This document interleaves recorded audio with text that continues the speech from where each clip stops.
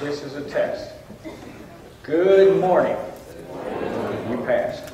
All right. I just want to be sure we're all awake as we start out here.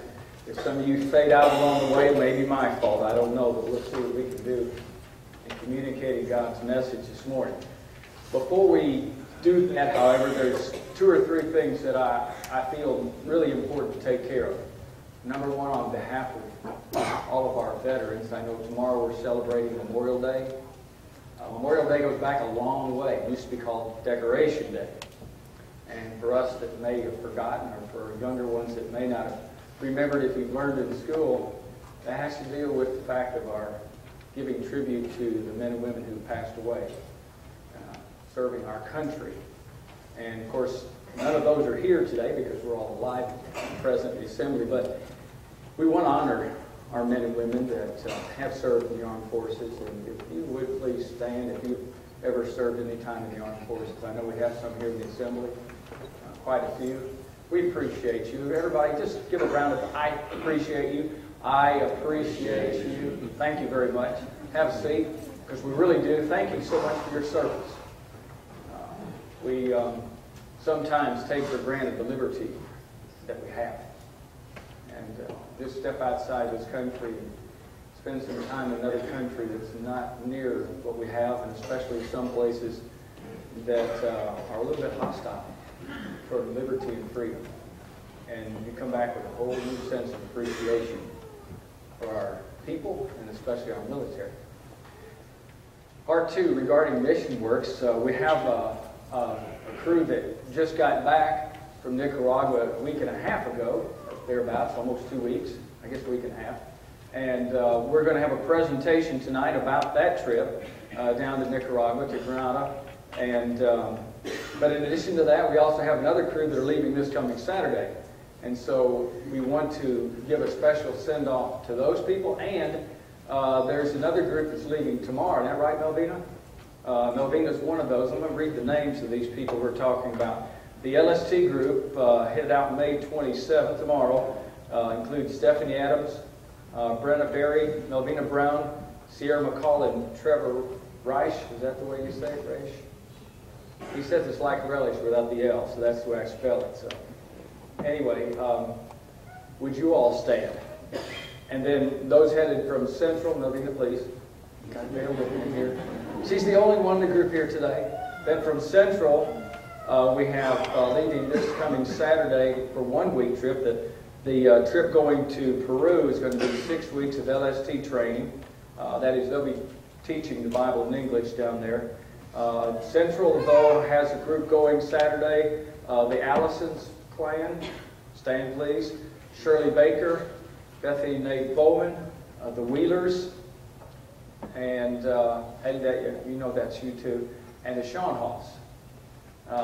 For those that are visiting, this is a sending congregation that believes in mission work. And one of the things that we tell these people when we send them out is, we stand with you and our prayers are with you. So with the rest of the congregation, please stand. We not only appreciate what you're doing, we want you to know we're behind you in our prayers and our love. And so would you bow with me in a word of prayer?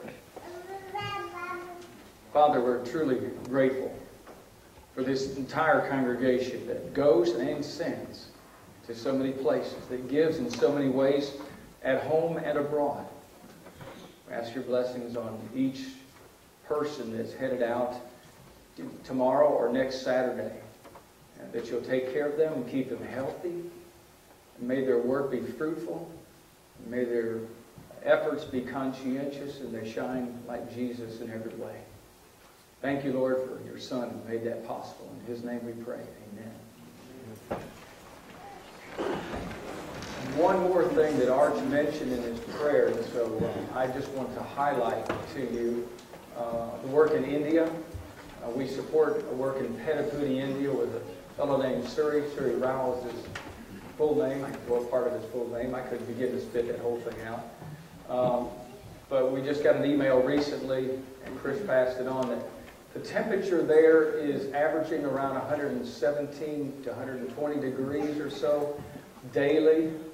We thought it was hot in Nicaragua when it was getting up to 100, and we couldn't get out of the to temperature, to air conditioning, but there's a lot of people that are dying in that state where Surrey's at. And please remember Surrey, his family, the church, in your prayers, and all those people in that area. And may Surrey be able to use this to God's glory in reaching out to other people. So let's bow for one more prayer for that. Father, again we come to you, mindful of people that really are struggling this very moment in the heat that they're dealing with. And as Arch has mentioned in his prayer to you, may we ask you to send cool breezes their way and a nicer climate. We pray for Surrey and his family, for his health, and for him to use this in reaching out to others. Thank you for being a God that hears. And we pray all this through your Son, Jesus. Amen.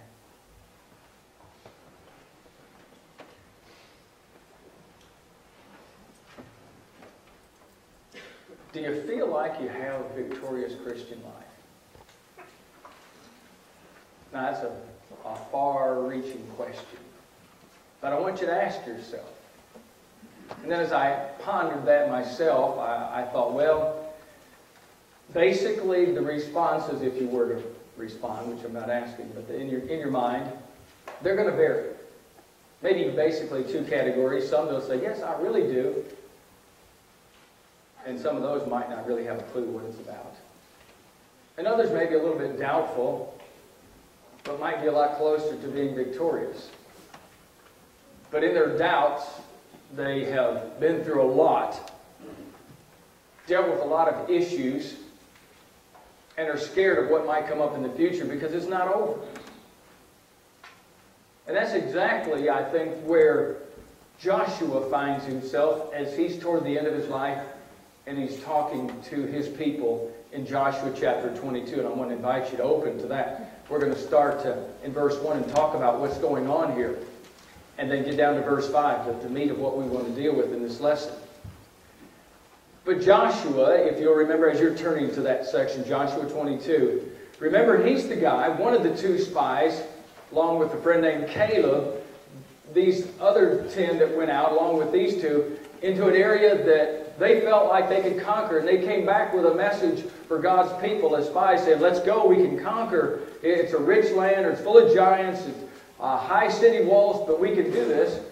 And the others, besides Caleb, the others discouraged God's people, and so they didn't go. God said you can go, and they wouldn't go. They didn't trust God.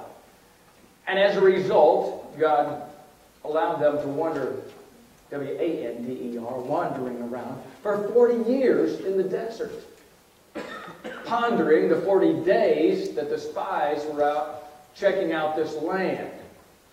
Also in the interval of that time, God was one by one peeling off all of those people that totally never trusted Him, even after He led them out of Egypt. And He let them all pass away. And He brought a whole new crew of people into existence. These younger ones that came up, that had been fed daily, watered daily out in the desert, taken care of, clothes never worn out. And God made this thing devised so that they would realize they should trust Him. Now Joshua took that crew into the promised land and went over and basically did what God said to do and destroy all of these nations. And so one by one he's taking on city after city after city, conquering as God said. Now you get to the end of Joshua's life, and boy, that's a rich, full life, because he was an older fellow by the time he took charge of going into the land. But now you get to his time, and it's time to reward all of these nations, rather tribes of God's people, for being victorious. So verse 1 says, Now Joshua called the Reubenites and the Gadites and the half-tribe of Manasseh. Now that's three groups that asked for a piece of land on the other side of the Jordan before they crossed.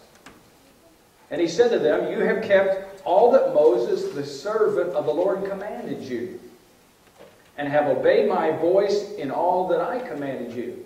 So they went in, they conquered, they did what was supposed to be done. And by the way, just to call to memory, there were a lot of places that they should have won.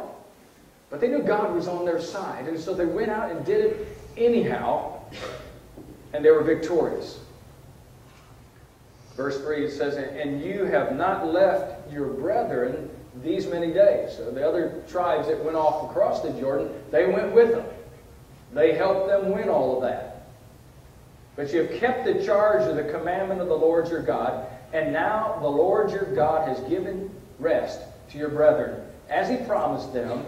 Now therefore return and go to your tents and to the land of your possession, which Moses, the servant of the Lord, gave you on the other side of the Jordan." Because some of them wanted that side. But they went across the Jordan, and they went with their brothers, and they conquered all that, and now they get to go back. How neat. But, you see, they were victorious, and yet they were still living. And if you've ever fought in battles, after it's over with, you realize there's still more to be fought. Just because you won those battles doesn't mean that other things might not happen. And how are we going to continue to be victorious? So they did good. Joshua knew that. The war was over in one sense. They're being rewarded, but they've got an enemy still they have to fight. Because Satan is not going to stop. So what do you say to somebody that says, "Yeah, I feel victorious, but the fact of the matter is I know what battles are like, and I've not always done the best, but I'm still standing, and I'm here, and what really is scary is what I face in the future." Young people, you know what scares your parents more than anything? Not your behavior, but they grew up doing things that some of your friends do, and they've lost friends in the battle of life. Some of them actually have died, and they know what's out there in the world. And it's not you that scare them as much as everything else that's out there that could happen.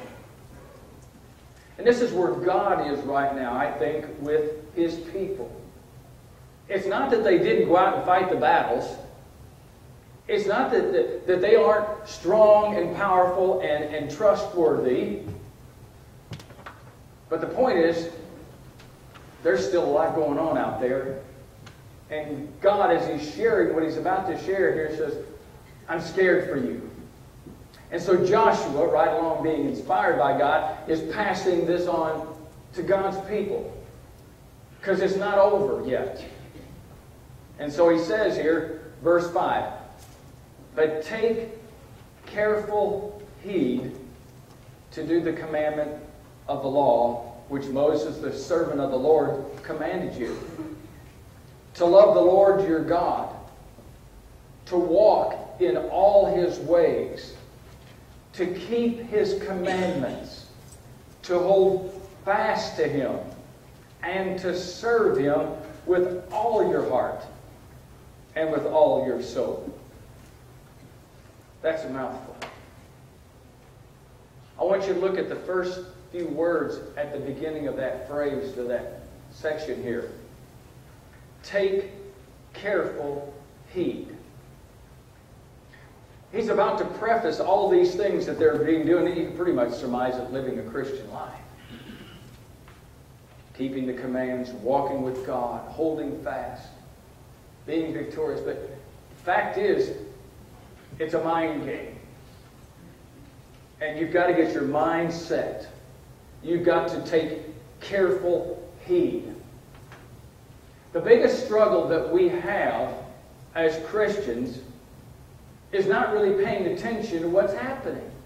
To really take careful heed to what's about to take place.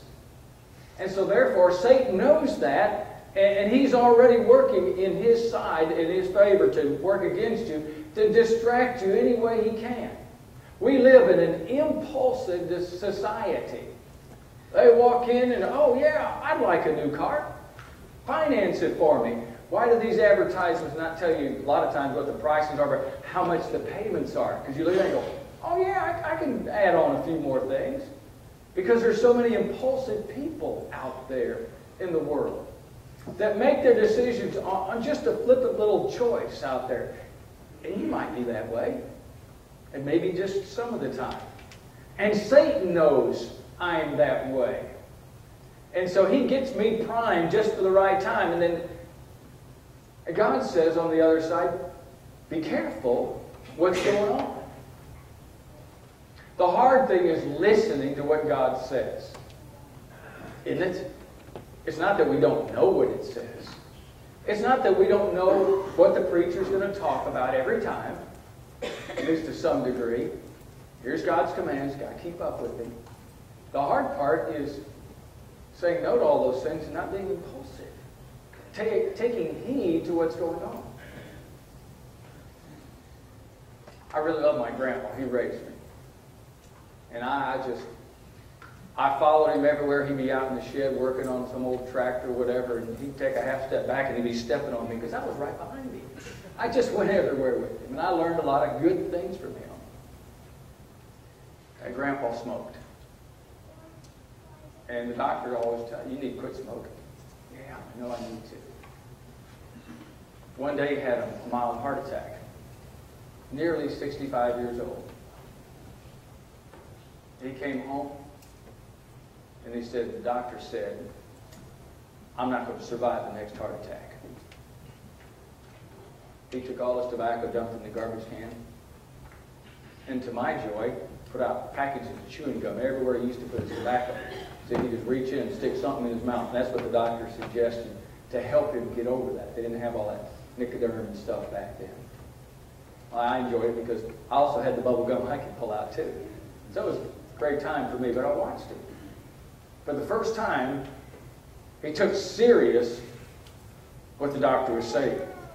I'd been telling him the same thing all along. You need to quit smoking. But that didn't really matter to him until it was life and death. Now it's a whole new story. And he quit. Cold turkey, no help, except good old juicy fruit and Wrigley spearmint gum. And I probably encourage him along with getting to buy a little bit more, for you never know. Are you listening? V.E. Howard, a real pioneer in radio preaching, years ago, for 46 years would come on every day in his radio broadcast. And at the end of his lesson, and at the beginning of the lesson, best I can recall, he would say, are you listening? That's all that God's saying here. I want you to really give me your attention. Don't be like a lot of us out there. I know, I already know that. No, I want you to really give me your attention. This is as serious as a heart attack. Take heed to what I'm about to tell you. Because I know what it's like out there.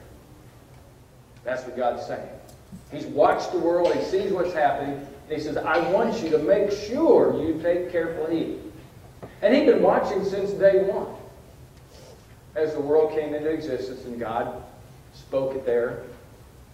He watched Cain and Abel having their discussion. Good old Genesis chapter 4. And he tried to explain to Cain what was happening. And this is kind of what went on here. Well, this is what went on in Genesis chapter 4. The Lord, looking out, and saw that sacrifices weren't what they should be, and he respected Abel's sacrifice, but not Cain's, verses 4 and 5. And then verse 6, it says, the Lord said to Cain, why are you angry? Why is your countenance fallen? Something's changed about you, Cain. Look at yourself, Cain. What's going on? And then he suggests something here. If you do well, will you not be accepted? And if you do not do well, sin lies at the door. Wake up call. Take heed. Did Cain listen? No. Did God not tell him exactly what he needed to do? Look at yourself. Check you out in the mirror. Something's not right here. You're feeling bad inside because Satan's up to something.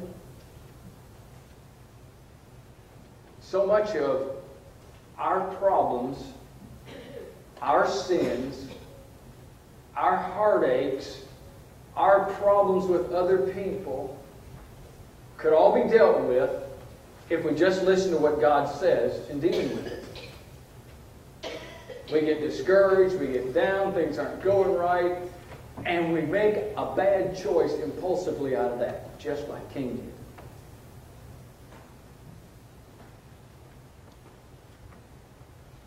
Jesus, in several places in the Gospels, say these things. Matthew 24:4, take heed that no one deceives you. Mark 4:24, take heed what you hear. Mark 8:15, take heed, beware of the leaven of the Pharisees and the leaven of the Sadducees. Mark 13:33, take heed, watch and pray. Again in Luke 8:18, take heed what you hear. Luke 11:35, take heed that the light which is in you is not darkness. Luke 12:15, take heed and beware of covetousness. Luke 7 verse 3, take heed to yourselves. Luke 21 verse 8, take heed that you be not deceived again. And then Luke 21:34, take heed again to yourselves. So much of the time, Jesus is warning us about ourselves. Think about it. Since the beginning of the world, He's been watching how we've operated, how we've lived, and what's gone wrong in the midst of all the battles. And He said, if you just would take heed and listen to what's going on, and what I'm telling you, a lot of this would be overcome. Well, He says, take heed to God's commands and where you walk. 2 Peter chapter 1, verses 19 and 21. Peter says, we have the prophetic word confirmed,